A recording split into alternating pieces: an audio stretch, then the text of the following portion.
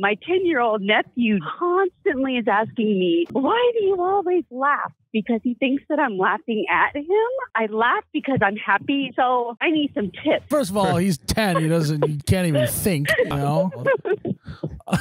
Okay, hey, quit making fun of us. Yeah, what are you what's laughing going at us on? for? What the heck is that about? Yeah, what did we do?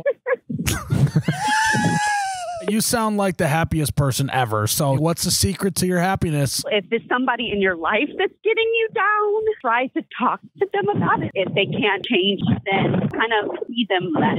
Sounds like you might need to see your nephew a little less. Yeah, might have to cut your nephew out of your life. Cut him out of your life. No, you said it. He's 10. Like, He'll get over it. It's tough to do it, but you're gonna have to look the little guy in the eyes and say, "Guess what, kid? I'm sick of your negative." And then in about 15 years, we'll talk to him on this podcast about how his aunt, abandoned him. Yeah.